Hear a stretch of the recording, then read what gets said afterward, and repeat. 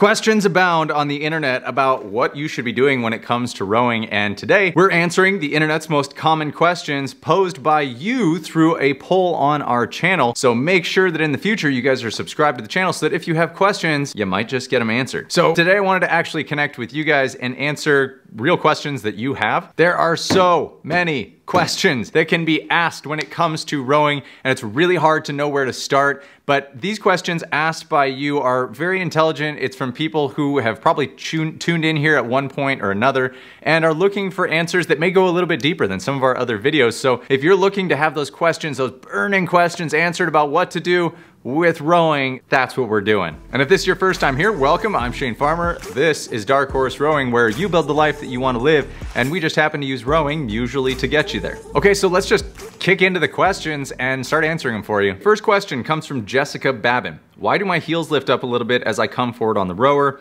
Am I reaching too far? Thanks. Also, shout out from Australia. Love your videos. Stop it. Stop it. In all honesty though, your heels lift a little bit as you come forward on the rower because it's a very normal response to the body starting to build compression on the way up. The heels lifting is a slight way to release some of that tension or pressure that's building up. Am I reaching too far? That one I can't tell without actually seeing you move. But let me clarify that on the channel, you often hear me coaching heels down, but when you see me moving, I lift my heels a little. Why do I teach heels down, and is it wrong to lift the heels? Number one, no, it's not wrong to lift the heels, and that's actually very normal rowing mechanics. Why do we teach heels down? Because when the heels lift as a beginner and as you start to get used to the rowing machine, the heels lifting creates a host of downstream problems that we then have to undo if you allow the heels to lift immediately. So we teach heels down because when the heel is down, that helps you learn how do I press through my whole foot on the drive, as well as it typically puts your hips and the seat in the right position at the catch, which is hips behind the shoulders and the trunk at a forward angle of 1 o'clock. If the hips slide underneath the shoulders at any point at the catch position, if you're at 12 o'clock, you're in the wrong position. And so when the heels stay down, it forces more compression out of the body, and it doesn't typically allow the seat to slide forward, almost ramming into the heels. Instead, it kind of keeps you in this A position at the catch, or ideally you want your shins vertical. Once you isolate those mechanics, once you get good with keeping the heel down, understanding where your body should be at the catch, then you can begin to flash the heel a little bit. You can add maybe 2 inches of heel lift, because now you're going to understand that if the heel lifts, I know how to press the heel down. I know how to roll onto pressure and push through the entire foot. So that's the answer there. Am I reaching too far? That one I can't tell you, but your heels lift because it's normal. So just isolate whether or not you're doing it intentionally, or if it's because it creates a lot of pressure and you're trying to get into just a deeper position for the sake of just length, right? You don't want to get long at all costs. You want to get long with good position. All right, the second question from Food for Thought. Is it okay for me to row 1 hour per day, 6 days a week? Same speed and intensity, it's better than nothing, right? Yeah, right. I would absolutely argue that that is better than nothing. And I would have no reason to really say that, no, that's not a good way of going about it. You get a rest day in. An hour per day is a good amount of activity. As long as the intensity is fine, that your body is recovering well, and you know that you can keep up 6 days a week with 1 day of rest, I think that's okay. Could it be improved though? I would say yes, we could improve a program like that. I would add in an extra rest day, and on some of those other days of training, I would add in a different variety of performance, even if all we're using is the rowing machine. So same speed and intensity, I would change that. I would change speed and I would change intensity. I would change duration. I would change rest periods. I'd alter all sorts of things in a program so that you do a 3 on, 1 off, 2 on, 1 off program, getting 5 days a week accumulated, but that you increase intensity in some, decrease it in others, because what that's gonna give you is different metabolic effects on the back end, meaning your body is going to see general better health benefits because you're not just gonna settle in at like one consistent effort. So the body in turn becomes better trained, and you find that you can overall improve general health instead of just in that one very narrow zone of that level of intensity, that speed, that time. Instead, you make your body a little bit more malleable and able to handle different events. There's the same reason that you want to focus on both strength training and endurance. Not one is better than the other. Same with this. It's not all sprinting, it's not all endurance. You want to create as much variety in your program as possible. Okay, next question is from, I believe I'm getting this name right, Seta Caffrey. I'm a new rower and feel like my 500-meter splits are so slow. In the mid-twos, I'm a runner and think that I have fairly strong legs, but now my ego is taking a big hit with this new activity. Help! I think I really like the exercise and want to be good at it. Totally understand, Seta. And it's also very understandable if you're a fit person from some other activity and you're coming to rowing, that the ego is going to take a hit, because often there's a disparity between your fitness here and what you're applying on the machine.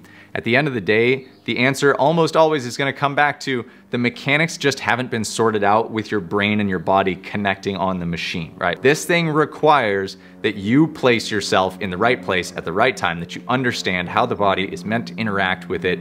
It doesn't guide you through the movement. And that's probably the hardest ego hit part, is the having to take a step back, that it's not just a thing that you jump on and just go to. You do have to take some time framing the mechanics so that your mind and body can now connect with the machine to actually give you tangible results of your fitness, having the same level of output on this machine. End of the day, that's the simplest answer. Generally, take a step back, look at the mechanics for a while, of which there are plenty of videos on here you can take a look at, but use those to square yourself up, get your technique right, and I think you'll probably see a huge jump in performance after you iron that out. Next, Matt Paul says, great videos. You're too kind. What do you recommend to improve ankle mobility? Well, actually we have an ankle mobility video that I could probably pop up right about here, somewhere like that, to help you out with that. So I'd suggest check out that video. Next up is from Googly Woogly. I chose this one mostly because that was fun to say. Blisters! How can I stop having blisters? More of an exclamation rather than a question. But blisters are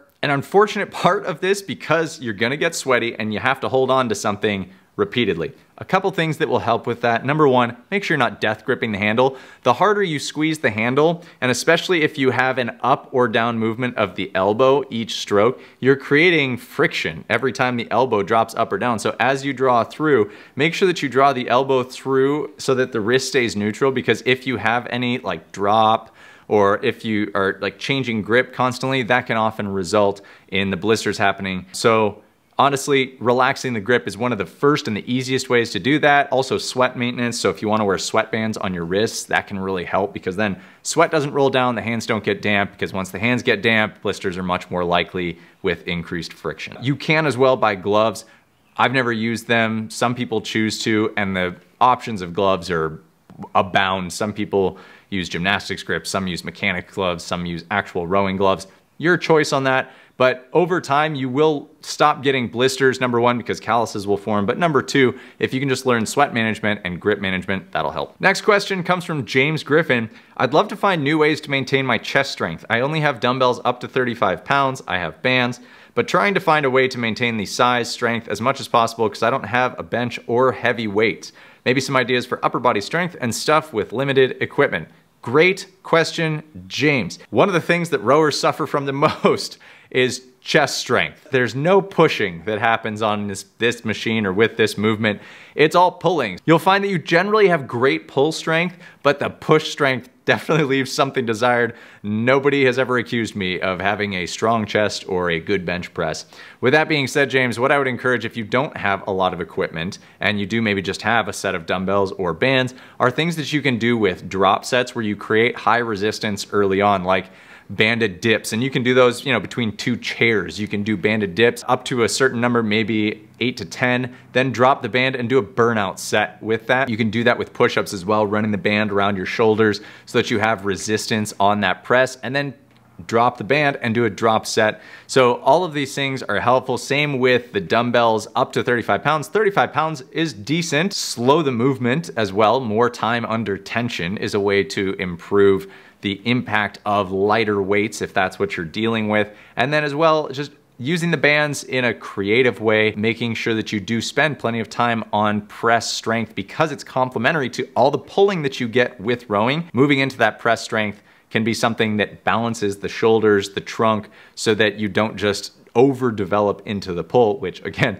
definitely an issue for rowers. We overdevelop into the pull. Make sure that you're spending time on the press because it's good for balancing. Okay, next question is from Cyprian or Ciprian Colley. Thank you. I'm sorry on the name on that. I'm having difficulty choosing between a water, air, and magnetic rower. Which is the best for home fitness use, requires the least maintenance, and is the most durable? Ooh, that's a loaded question. Honestly, at the end of the day, the machine that's gonna be best for you is the one that best suits your environment. For example, water rowers tend to be much quieter than Concept 2. So if you live in an apartment where you know you have thin walls and floors and ceilings, and you want to make sure that you are cushioning your neighbors from having to hear your workouts, then I might suggest a water rower. It has a more pleasant sound. It's a whoosh versus the just kind of mechanical sounding and loud sounding spin up of the flywheel on a Concept 2. Mag rowers tend to be very quiet because you just don't have the same flywheel sound and it's not as aggressive. That's from a sound perspective. You also ask, requires the least maintenance.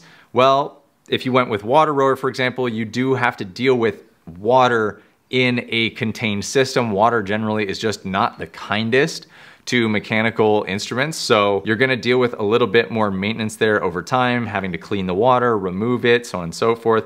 Something like a Concept 2 is very easy on the maintenance scale because it's made out of primarily just bike parts, very, very simple parts. And if you ever have to work on it, replacement parts are dirt cheap because they're not highly specialized. They're very easy to come by, and you can buy, Concept 2 doesn't try to make money on their replacement parts. And they're also very durable because of that. So there's not a lot of high tech in it. It's very simple parts. Then you have more of the high-tech machines like the Hydro or Techno Gym, which have a bit more of a tech touch to them. So that improves the environment. For example, if you love tech, then those are going to be more appealing to you. They're probably a little bit quieter because they're going to use a different system instead of that highly mechanical Concept 2 noise that many of us are accustomed to. You look at Hydro, you look at Techno Gym, they're quieter. They've got more interesting stuff happening on the monitors, but that also means more tech equals more of a chance to break. So the evaluation standards are up to you and what's most important for you and where you live. Next, Josh Gould asks, whatever happened to Invictus? I'm gonna take this as what happened to me and Invictus. Invictus is still very much around, still doing their thing. And what happened in that relationship was I started my coaching career at Invictus. I started there in 2009 as a member, and in 2010 I started coaching. I coached with their seminar where we were traveling the world doing athletes camps up until 2017, maybe even 2018 was my last one. And what happened is just simply I reached a point where I wanted to start my own thing, a la Dark Horse. It was just best for everybody if I was able to go do that on my own because I wasn't able to handle my full-time coaching schedule there anymore, and I was filming, and it got really challenging to be able to handle the workload that came with Dark Horse and being on the ground coaching for Invictus full-time and coaching for Concept 2 and hosting their seminars. It was just too many balls in the air at once, which is why even though I stopped coaching at Invictus as a physical gym, I continued to coach with them on their seminar series. And so we would go and drop into Greece or Italy or wherever and put on a seminar for 3 days. I would handle the rowing portion as well as I was an assistant coach to all the other coaches as we went through. So honestly, what happened to Invictus is just that Dark Horse got big enough that I was able to take a big enough platform that I was able to step out on my own. And then when we had a kid, it just was too hard for me to continue traveling. And so I wasn't able to continue to do the seminars with Invictus. So that's about it. Still have a good relationship with almost everybody there. And the gym is still rocking and rolling as far as I know. Ooh, okay. Really great question. This is from MR. What is the meaning of life? So it's actually a really interesting story. I'll just skip through the hard stuff, but basically there I am sitting next to the Dalai Lama. And at the end of it, there I am, tears in my eyes. Everybody around me is just absolutely enthralled.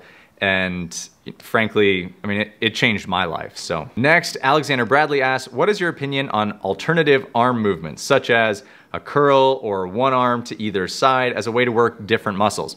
100%.